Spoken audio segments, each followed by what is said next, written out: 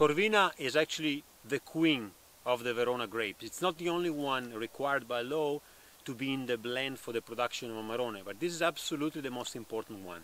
And the main characteristic of this grape is the thickness of the skin.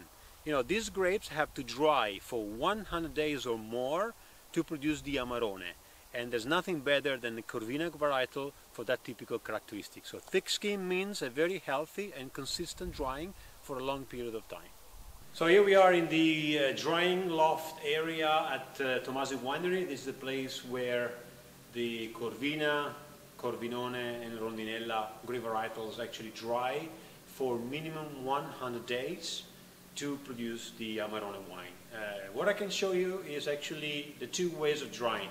What was more historical versus what is a little more modern, if you will. Starting from the history, from tradition, these bamboo racks, originally called arele. This is where a long time back, the local, grape growers, vine growers, like my great-grandfather and my grandfather, used to lay down grapes and dry. So grapes lay down on each of these racks, on each layer, and then by getting air circulation, the grape would actually dry. So it's important to explain that the drying process is made with air circulation and not by leaving the grapes longer in the vines. The more modern way, if you will, is actually using smaller boxes, either wooden boxes or plastic boxes like in this case. Plastic boxes or boxes in general, what does it mean? It means that we take this to the vineyard, like to the Concadoro vineyard.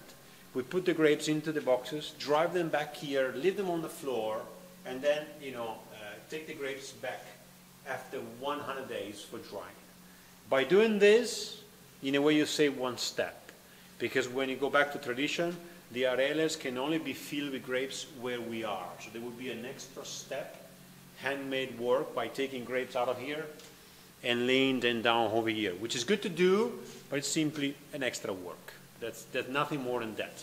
So finally, how do they dry? They dry by air circulation. So you can appreciate there are windows all around, which we keep open to get the air come through and dry.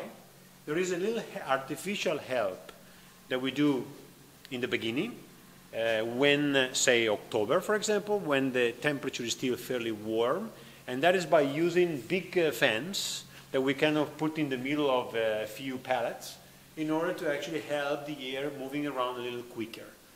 But as soon as the winter really starts and it gets cold and dry, the dry and cold natural air that comes from outside is enough to complete the drying process. See, this is actually Corvina. So here it explains that the thickness of the skin allows the grapes to lose a lot of weight, but they still remain very healthy.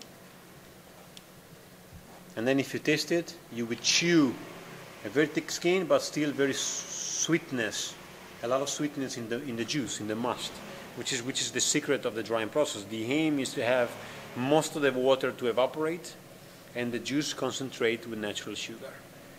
So this is actually after 5 months nearly of drying, and they still look fairly healthy. That's the secret of the Corvina grape. As an example, if you dried other varietals, Merlot, Sangiovese, Cabernet, Pinot Noir, whatever, in 1 month of drying, they will lose 95%.